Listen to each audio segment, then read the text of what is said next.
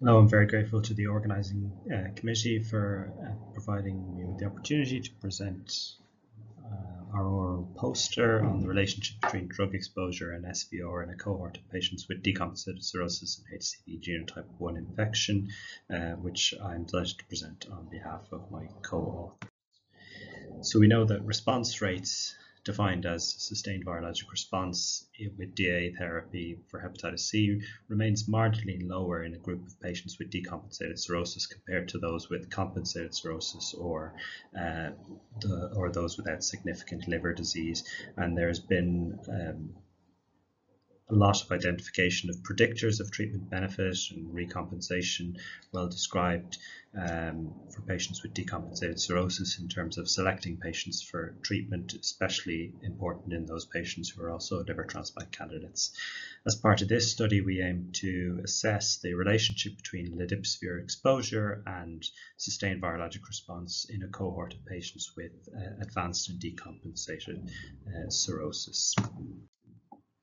So the pharmacokinetic analysis cohort for this study was 314 patients treated as part of NHS England's expanded access programme early on when DA therapy became available for patients with decompensated cirrhosis and even prior to the clinical trials being published.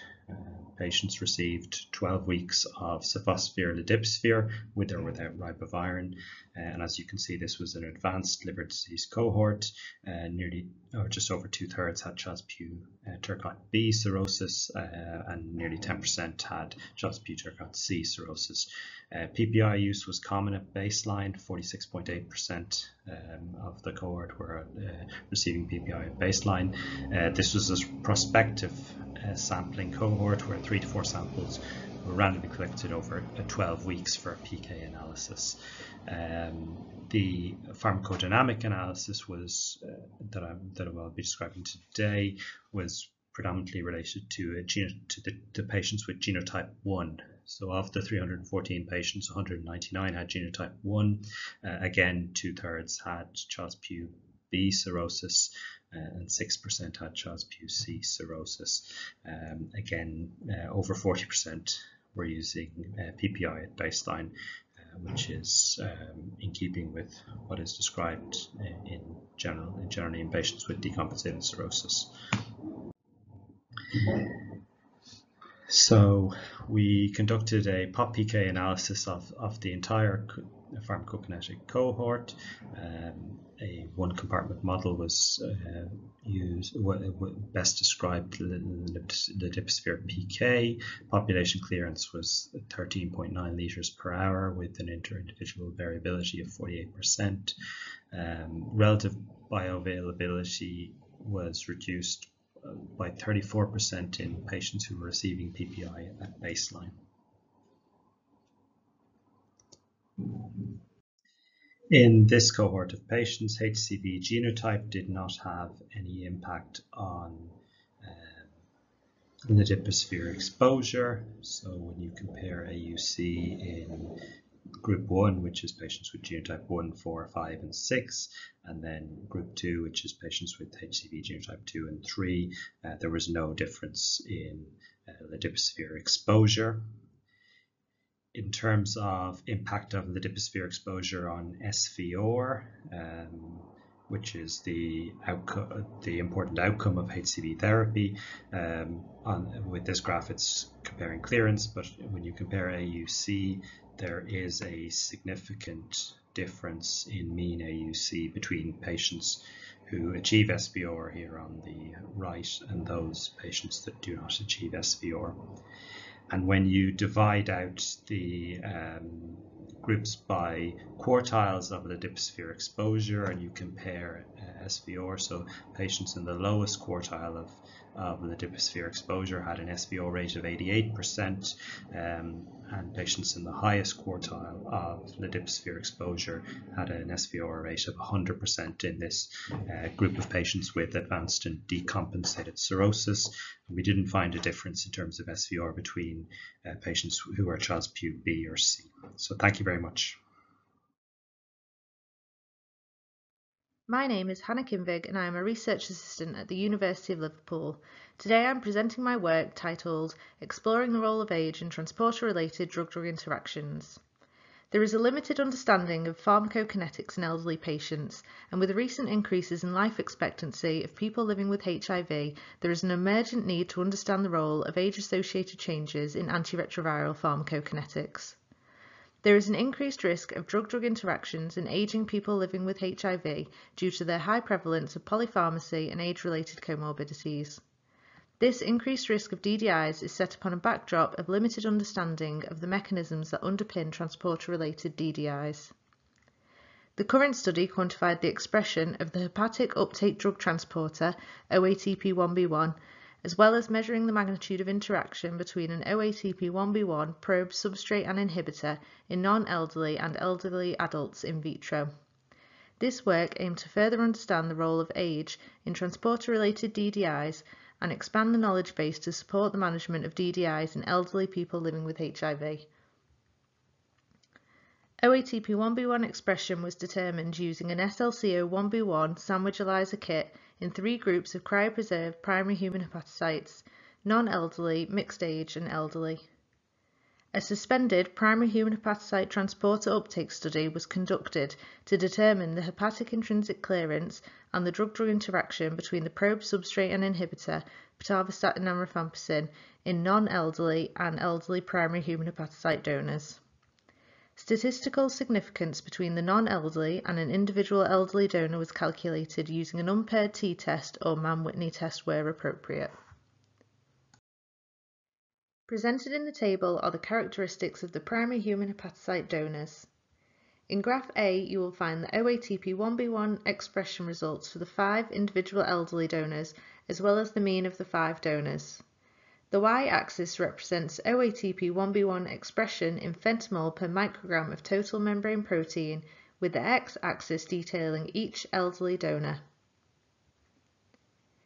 In graph B, you will find the OATP1B1 expression results for the non-elderly, mixed age and the mean of the 5 individual elderly donors, with the x and y-axis as described for graph A. We found that OATP1B1 expression in the elderly was 45% lower than the non-elderly, and this difference was statistically significant. There was no significant difference between the mixed age and either group. Graph C represents the results for the total uptake of pitavastatin in the primary human hepatocytes. The x-axis is the concentration of pitavastatin and the y-axis is the total uptake of pitavastatin in picomole per minute per million cells. The red line represents the non-elderly donors and the blue line represents the individual 8-year-old elderly donor. To date, only the 8-year-old donor in the elderly group had been qualified for uptake transporter studies, and so this experiment was limited to 1 elderly donor. There was a 42% decrease in the hepatic intrinsic clearance between the non-elderly and the 8-year-old elderly donor. However, this difference was found not to be significant. Graph D shows the concentration-dependent inhibition of total pitavastatin uptake by rifampicin. The x-axis is the concentration of rifampicin and the y-axis is the total pitavastatin uptake as a percent of the control. The IC50 was 90% higher in the 8-year-old elderly donor, and this difference was found to be significant. This study determined a statistically significant decrease in OATP1B1 expression with increased age. However, we did not find a significant decrease in the hepatic intrinsic clearance of pitavastatin, suggesting no significant alteration of the transporter uptake function with aging. Furthermore, a significant decrease in the rifampicin IC50 value was found in non-elderly when compared to the individual 8-year-old. This implies that OATP1B1 mediated DDIs in elderly adults could potentially be less pronounced in comparison to non-elderly adults. However, due to the limitations of this study, further in vitro investigations with larger sample sizes, including a wider range of substrates and inhibitors, are warranted to verify these observations. This data, alongside PBPK modelling, could provide support for the clinical management of transporter-related DDIs in older adults living with HIV. Thank you for listening. I am grateful to the meeting organizers for inviting me to present our data. The advanced clinical trial in South Africa compared standard care efavirenz with 2 dolutegravir-containing regimens in ART-naive individuals. Dolutegravir effectively controls viral replication and is generally well tolerated. Some patients experience excessive weight gain after initiation that includes dolutegravir, or after switching to an integrase inhibitor-containing regimen. The tenofovir prodrug, tenofovir alafenamide fumarate, or TAF, has been associated with greater weight gain than tenofovir disoproxil fumarate, or TDF. We characterized associations between single nucleotide polymorphisms, or SNPs, and weight gain among advanced study participants randomized to receive TAF or TDF with emtricitabine and dolutegravir. Our methods were as follows. DNA was collected from participants who consented to genetic testing. Genotyping was done with the Illumina Infineum MegaX B chip. We used multidimensional scaling, or MDS, to address possible population stratification. We focused on genes relevant to dolutegravir, TAF, and TDF disposition. And our outcome of interest was percentage change in weight from baseline to week 48. We also explored genome-wide associations, and our covariates included age, sex, TAF or TDF treatment, and the first 3 MDS coordinates. I will now present our study results. All 314 participants were Black South Africans. Baseline characteristics were similar between the TAF and TDF arms. There was greater weight gain with TAF, 5.8 kilograms, than with TDF, 2.5 kilograms. We started with genetic association analysis, which focused on SNPs relevant to dolutegravir and tenofovir disposition. A SNP in ABCC10 for tenofovir had the lowest p-value. We next focused on targeted analysis involving genes relevant to dolutegravir and tenofovir disposition. A SNP in ABCG2 for dolutegravir had the lowest p-value. From these analyses, we found no associations between SNPs relevant to dolutegravir and tenofovir disposition and weight gain at week 48 after multiple comparisons. We finally focused on GWAS for weight gain at 48 weeks among all dolutegravir recipients. The only SNP that reached genome-wide significance was in TMEM163, which encodes transmembrane protein 163. There was no evidence of genomic inflation. And to our knowledge, this is the first study of associations between dolutegravir or tenofovir-associated weight gain and SNPs in genes relevant to their disposition. In conclusion, we characterized associations between SNPs and percentage weight gain in advance during the first 48 weeks of ART with dolutegravir plus either TAF or TDF. There were no SNPs in the ADME genes that were significant. Among all dolutegravir recipients, a SNP in TMEM163 achieved genome-wide significance. TMEM163 SNPs have been associated with insulin resistance and waist circumference. It is plausible that it may be involved in weight gain. This association warrants replication in other cohorts.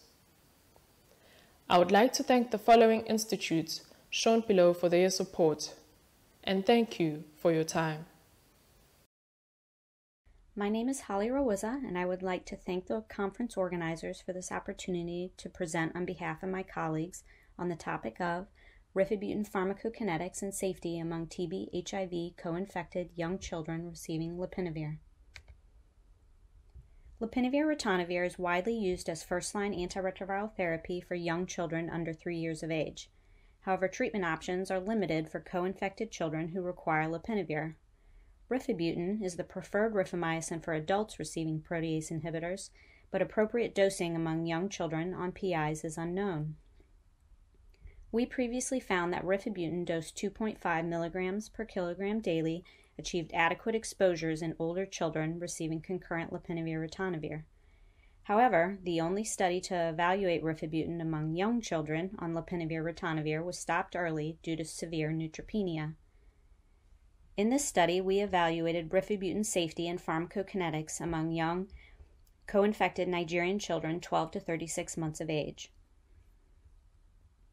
ART-naive children first received rifabutin dose 15 milligrams per kilogram per day as part of TB treatment only for 10 to 14 days, after which rifabutin was reduced to 2.5 milligrams per kilogram per day the same day lopinavir-ritonavir-based ART was started and continued for the standard 6-month TB treatment duration.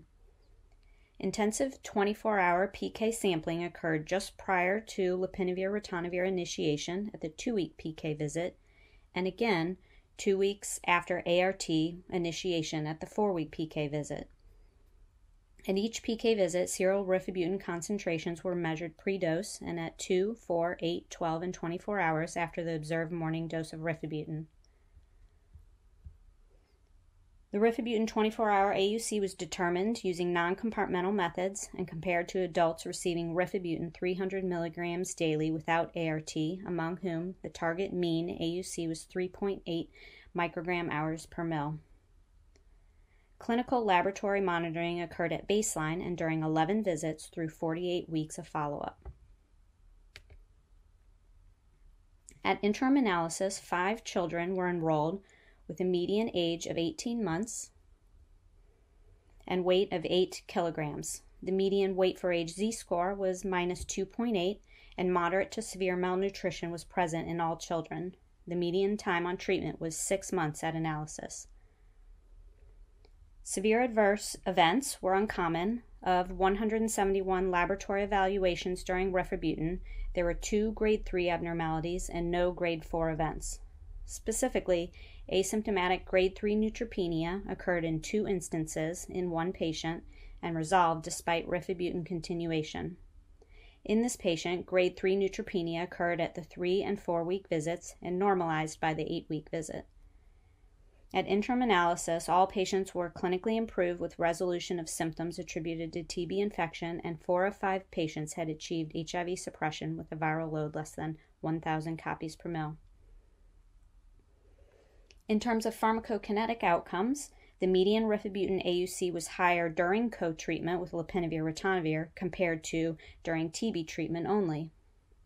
Specifically, the median AUC during co-treatment was 4.97 microgram hours per mil compared to that during TB treatment only with an AUC of 3.27 microgram hour per mil. Further, 4 of 5 patients, 80%, had an AUC below the target of 3.8 during TB treatment alone, while only 1 was below the target during lopinavir-ritonavir co-treatment. The rifabutin concentration time curves are shown below, in which green represents concentrations during co-treatment and red concentrations during TB treatment only. In summary, among young children, rifabutin 2.5 milligrams per kilogram daily, along with lopinavir-ritonavir, achieved 24-hour AUC comparable to adults. Additionally, favorable HIV and TB outcomes were observed, and severe neutropenia was uncommon. However, rifabutin dose 15 milligrams per kilogram per day without ART resulted in low exposures. Study of higher rifabutin dosing in the absence of a drug-drug interaction, particularly among young, malnourished children, is needed. Thank you. Hello, my name is Jomi George, and I will be presenting the preliminary results on a drug-drug interaction study currently being conducted at the National Institutes of Health, the impact of weekly administration of rifapentine and isoniazid on steady-state pharmacokinetics of tenofovir alafenamide in healthy volunteers.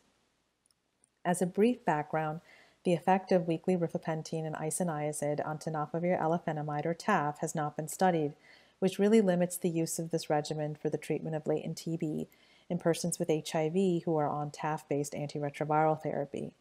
TAF, the prodrug of tenofovir, is a substrate for the efflux drug transporter P-glycoprotein. Rifapentine is capable of inducing drug transport in both a dose and frequency-dependent manner, which could result in lower plasma TAF and tenofovir concentrations, as well as possibly intracellular tenofovir diphosphate. Our study objective is to assess the impact of weekly rifapentine and INH on the pharmacokinetics of plasma TAF and tenofovir, as well as intracellular tenofovir diphosphate. Study participants included healthy volunteers between the ages of 18 through 65, with a target enrollment of 18 people. Study design as shown in the schematic here.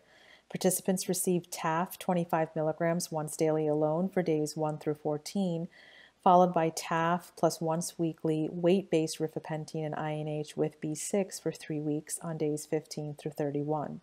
Serial TAF and tenofovir plasma concentrations over 24 hours were measured on days 14, that was TAF alone, day 22, which was simultaneous administration of all study drugs, and finally day 31, which is 48 hours after the third weekly dose of rifapentine and INH. We report the preliminary results from 8 healthy volunteers, 3 of whom were female, with a mean age of 31 years, and full PK data for TAF and tenofovir. The first graph on the upper right-hand corner depicts individual TAF Cmax levels for each patient, as well as the overall geometric mean concentrations by study day in the table right below the graph. Overall, there was a high degree of variability in the TAF PK, as shown by the relatively high CV% around the geometric mean. Compared to day 14, on day 22, there was a 74% increase in TAF Cmax, whereas on day 31, which was 48 hours after the third weekly dose, a 27% decrease in TAF Cmax was observed. The graph on the lower left corner compares the geometric mean exposure estimates as reported by AUC last between TAF and tenofovir by study day. TAF is shown in green and tenofovir is shown in yellow. For TAF, compared to day 14, there was an 81% increase in AUC last on day 22, whereas on day 31, there was a 34% decrease in AUC last observed. Compared to TAF, there were less dramatic changes in tenofovir exposure overall, a 17% increase in day 22 and a 10% decrease on day 31 compared to that of day 14. When we look at the overall geometric mean tenofovir exposure throughout the study, across study days, the exposure ranged anywhere between about 230 to 300 nanograms per ml/hour in this study. And for reference of note, in patients with HIV, the mean exposure is reported to be 290 nanograms per ml/hour. The last graph on the lower corner, right corner, shows individual patient-level concentrations at 24 hours for tenofovir by study day. The geometric mean C24 levels observed in this study were comparable to reference data, although on day 32 we can see it was slightly lower than what is described to be the C trough in patients with HIV, which is about 10 nanograms per ml. Study drugs for all participants were generally well tolerated. In conclusion, there were different effects on TAF and tenofovir PK, which was observed between simultaneous and 48 hours after the third weekly dose. Changes in overall exposure were modest with tenofovir compared to TAF. These preliminary data do not support a significant reduction in tenofovir plasma exposure when co-administered with rifapentine and INH, but it is really important to note that additional data are needed to confirm what is essentially an observation at this point in time. To date, the study regimen has been generally well tolerated and the study is still ongoing. Thank you for your time